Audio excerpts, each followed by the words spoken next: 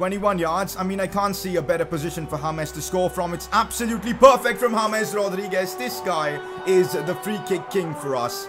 Now back to James. Chance for him to score here. Strikes it so well. James Rodriguez. What? The power behind that shot. I haven't seen a shot like that in career mode for a long time.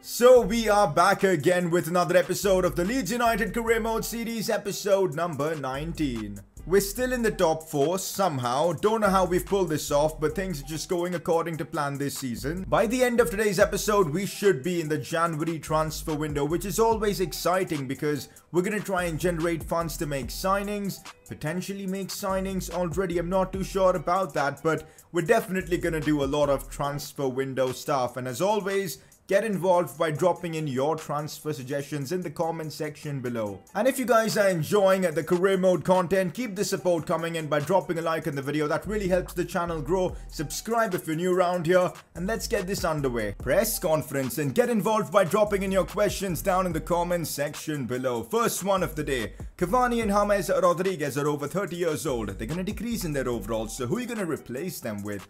Good question. Edinson Cavani, that is something we've got to consider. He's gone down by 1 in his overall. His performances on the pitch have been top notch. He's going to definitely give us a really good season, but next season, we might have to consider looking for the replacement. I don't plan on selling Cavani actually. Next season, we might just use him as backup and have Augustine and a brand new striker up top. That's what I'm thinking. Maybe we go for a certain Norwegian, but that's something I don't want to think about until next season. So for now, we'll keep things focused with Cavani. Really happy with him, not even thinking about his replacement. On the other hand, James Rodriguez, he's only 29. He's going to give us another couple of great seasons, I'm sure. And maybe like after season 3, that's when we consider replacing him. So I'm pretty convinced he's going to last in our team for a long time, so I'm not even considering a possibility of a replacement. So there you go.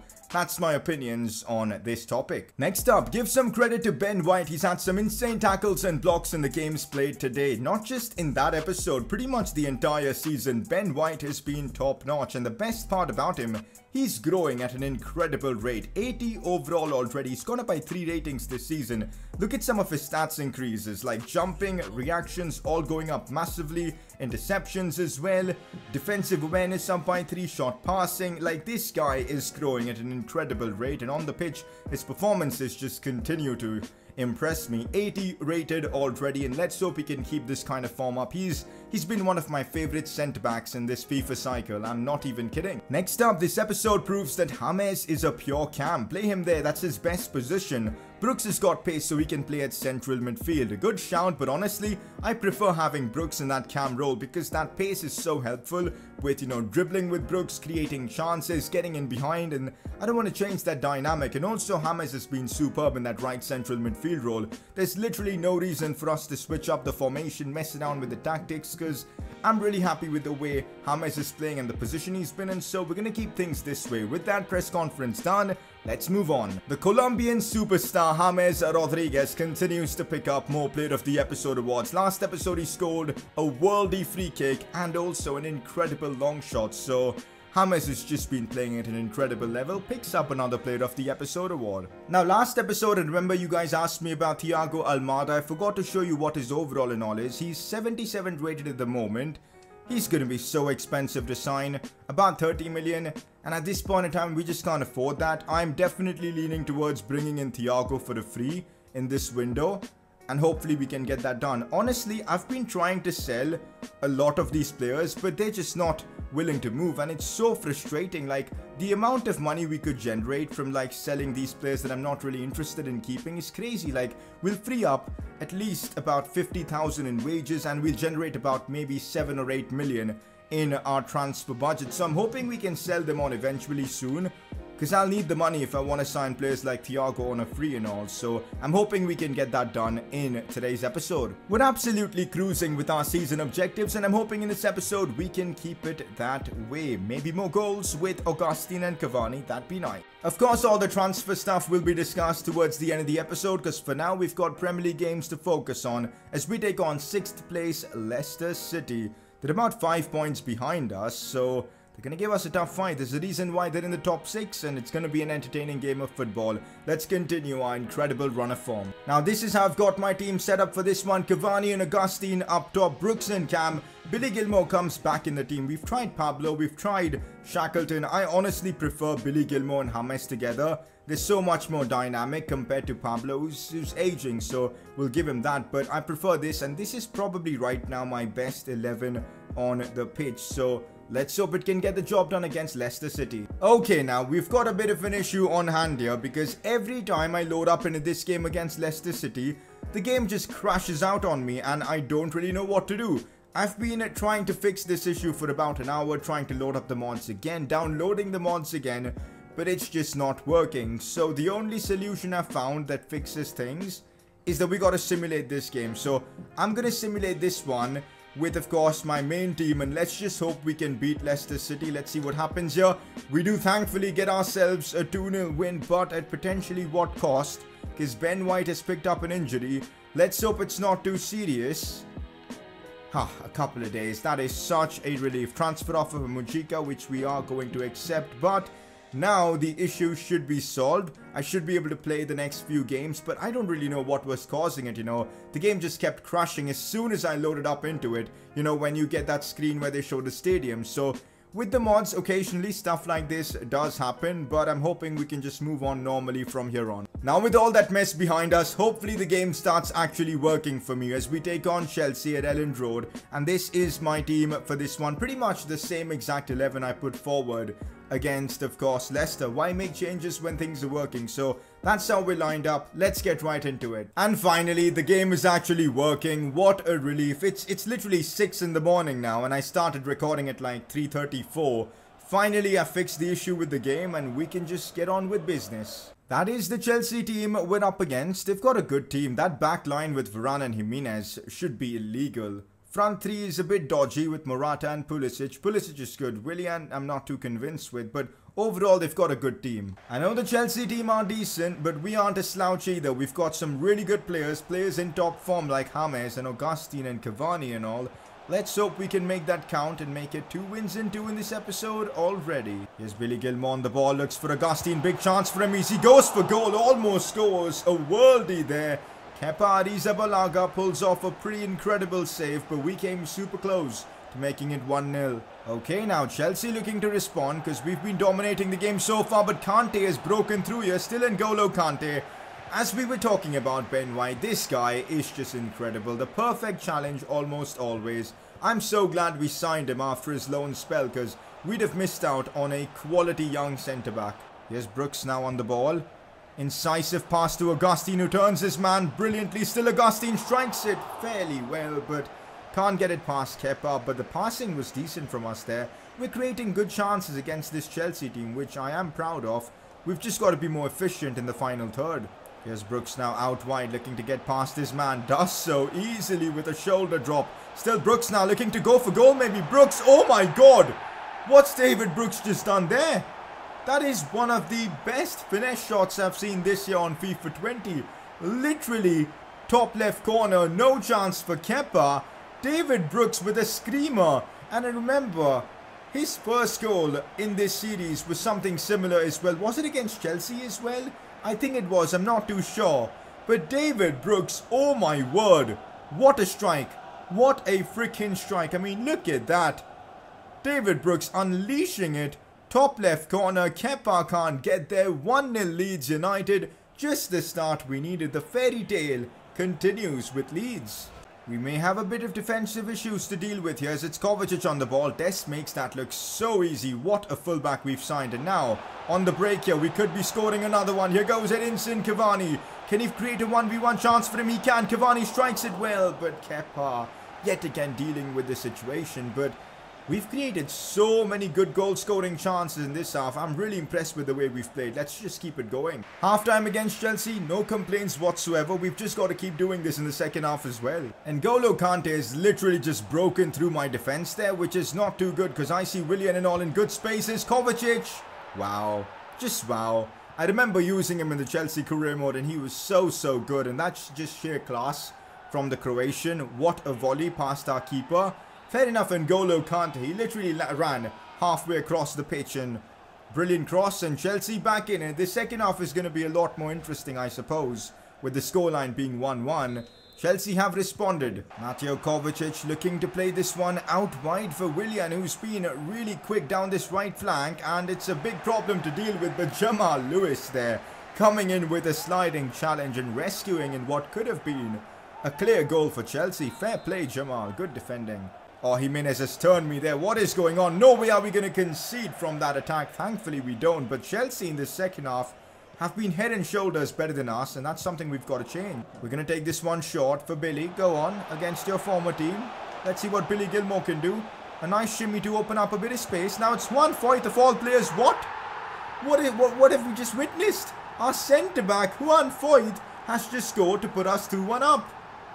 The most unlikely of goal scorer coming up clutch for us. The Argentine scores, and Leeds lead 2-1. I'm shocked. Remember last season when Ben White scored for us in a crucial game to win it for us? This is similar. Foyt coming in clutch this time around. He gets his moment to shine. What a strike with that left foot, and he's right-footed, by the way. We lead 2-1, and it's a real shot for us now to secure the 3 points in this one. Frank Lampard is furious, and he should, because our centre-back has just done that against him. Last few minutes of the game, we've just got to be cool and calculated and composed. Benitez clears that one easily. Oh, it's gone right to them. Cross comes in, should be ours. What? Have we just conceded that? I don't even know what to say. Loftus-Cheek with a backwards head. Oh, come on. First of all, how was that cross straight to Ruben Loftus-Cheek? Why didn't Foyt get a touch on it or a head to it? I don't get it. That is such a cheap goal to concede, and now it's 2-all. I'm gutted. We've just dropped points for nothing. This is honestly infuriating, and it's just unacceptable from us. In a game where we created so many more chances, we deserved all 3 points, we bottled it at the end. To concede a goal like that from Loftus-Cheek, oh, it's a disgrace, but yeah, frustrating. And this is probably the reason why we won't finish top 4 this season. We just make silly mistakes in games like this. Maybe it's the lack of quality compared to the big teams, but I don't really know. But it's so annoying to deal with. My fault, that probably. In the grand scheme of things, a draw against Chelsea is probably a good result. In fact, it is. But the way it happened is what pissed me off. But anyways, still third in the Premier League, still in the top 4. With a comfortable 2-point lead over Spurs and Chelsea halfway through the season. Who would have thought we'd have 43 points? We're doing our very own Leicester City story, and I think the main reason why that's happening is the fact that we can field our first 11 practically every game of the season. Like, that's what we've done so far, and that's really benefited us. For now, though, we've got a game against Watford, which I am going to simulate because I'll have to use my second team in this one. Because, look at this, guys, it's the December period. There's only like a 2-day gap between every single fixture. So, we'll play the game against Sheffield, but we'll sim the game against Watford with my second team. And this is where you guys will find out where our squad lacks. Because we don't have a competitive squad to use every 3 days. And this is where problems could arise, as we could end up losing this game. That's exactly what's happened here. We don't have a competitive squad to play in 3 or 4 competitions, and that's something that could hurt us in future seasons. But for now, I guess it is alright for the most part. We can handle it, but yeah, look at this. Already an injury for 2 months. Gelhardt is going to be out, and Nketiah is out already, so a bit of a frustrating one. Anyways, up next, we're up against Sheffield United. There's a few transfer offers coming, which I'm not really entertaining. We're going to get right into this one against Sheffield. We'll play this one. Most of our players should be back on full stamina, so that'll be nice. It's the winter period, as I just spoke about, and it's going to mean that we're going to have to rotate the squad a fair bit. So Shackleton and Pablo Hernandez come in. Apart from that, I'm just using players that aren't fully fit, but that's what we've got to do during the December period. It's really tough on the players, and this is where teams win championships, because the big teams, they can have a full squad that they can rotate every other week, but we can't. So we're going to struggle during this period. Let's see if we can pick up a point from this one with our players on half stamina. Don't know how this is going to go. That's our team. Let's get the 3 points against Sheffield, and after this, we've got the transfer window opening up. Last year, during the winter period, we struggled so much because our squad was even worse, and we had to play like 65 rated players and all occasionally in these kind of games. This season, though, it's a lot better for us. We're playing the likes of Shackleton and all, who are decent footballers, so that's there. So we've got to appreciate the improvements we've made to our team this season. And Shackleton already getting in behind, trying to cross it for Cavani. Didn't really work out there, but yeah, our squad is a lot more competitive this year, and that's the reason why we're third in the Premier League. More problems for us, more problems for us. We might end up conceding here. Benitez with a really good save right there. Still 0-0, but this has been a tough game so far. We're hardly creating chances. That was the first chance of the game, and Sheffield had it, so we've got to be a bit careful. Once again, Sheffield have broken through here. They've kind of made a mistake. No, they haven't. Stevens with the ball here. Could shoot. Does. But Dest defends that really well. As I said, Sheffield have been the better team. The fatigue is really playing a big factor in this game. I just want to get away from this winter period. It is just so difficult to play with because of all the lack of stamina on your players. But it's the Premier League and we've got to deal with it. Here's Brooks now. He's actually been really good in this one. Now it is Augustine here.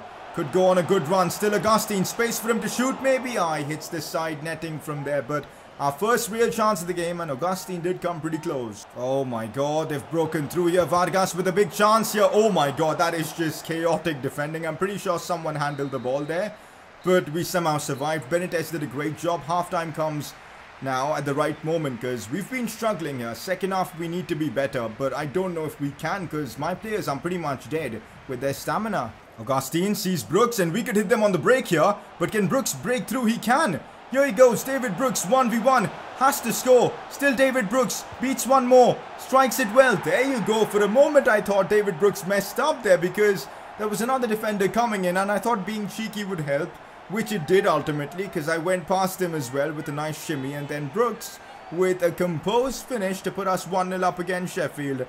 I'm not gonna lie, this is as undeserved as it gets because this was on the break. Sheffield have been hammering us all game long. We come away with one counter and we score off it. But yeah, we've had luck go against us in that game against Chelsea, and now we're having a bit of luck our way as well, so I'll take it. Since now Sheffield are chasing the game, the game has opened up so much. Oh my god, so has their chance to score. What just happened here? What just happened here? Now Sheffield are going to drop back again. What a silly goal to concede. McBurney with the finish, and first of all, how did he get in behind here? Foyt was cleared of him. Was it Foyt or was it Ben White? I think it was Foyt. He was cleared of him and he still lost that battle. Maybe that's the lack of stamina, lack of fitness during this period, but come on man, you can't get beat like that. That is awful defending. And it's 1-1 against Sheffield now. All that hard work to get the first goal gone, but I'm not going to lie, it's completely deserved because Sheffield have been the better team. Inside now to Calvin Phillips. Can Brooks inspire us once again as he looks to find Augustine here with the fake shot? Still Augustine finds space, shoots and scores. He's a cheat code. Kevin Augustine is a cheat code. This guy, wow. From the first season of this career mode, he's been scoring goals like this, beating players. Unbelievable finishes, and this is just adding one more to the collection. Brooks picking up another assist. He's been phenomenal in this episode, but what about that for a finish?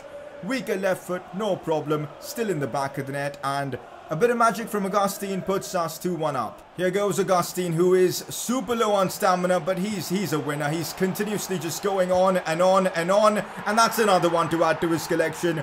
Augustine, wow, just wow. How do I even describe this guy? Last season, 19 in the Premier League, and this season I think he's on his way to achieve that again. What a season he's having. He's won us this game practically single-handedly. Well, we got to give Brooks credit as well because he's been phenomenal, but the two of them, they've been here from the very beginning, and wow. 3-1 up now against Sheffield. 3 points should be secured with that goal. Full time against Sheffield in a game where players' stamina was super low, winter period, but Augustine stepped up. Brooks stepped up. Those two helped us get the job done. 3 points secured after, of course, dropping points against Watford and Chelsea. This is a relief. Oh, would you look at this? Another job offer coming in. This time it's from Villarreal, but I'm not interested, man. They're offering even less money now. We're rejecting it straight up. And also a youth squad monthly report on our super talented Argentine youngster, Jesus Saavedra. 79 to 96 potential, by the way. Brilliant to see.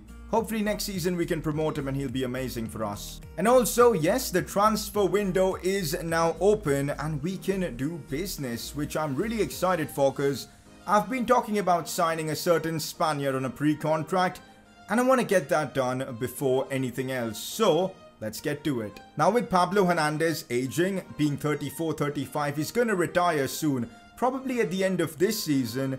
We need a replacement for him and I cannot look further than THIAGO. He's also at the stage of his career where he's probably looking for a new challenge. We at Leeds have built a team that can compete in the Premier League against even the top teams, so it's not as unrealistic as you think in context to the season we're having, so we're gonna get this done. THIAGO at about 160,000 per week I feel is worth it, especially since we won't have to pay a transfer fee. So let's start negotiating and see if we can tempt the Spaniard to join Leeds. I think this is going to be difficult. This is going to be really difficult to negotiate. We're going to give him that crucial squad role. Now, I'm not sure if we've got enough money to make this happen, but we'll see. We'll have to hope for the best. We'll offer him a 3-year deal because I think he will accept that. Imagine our midfield with Calvin Phillips, James and THIAGO. James and THIAGO have played before at Bayern, so they'll have a bit of chemistry. But that midfield with Brooks as well, oh my god.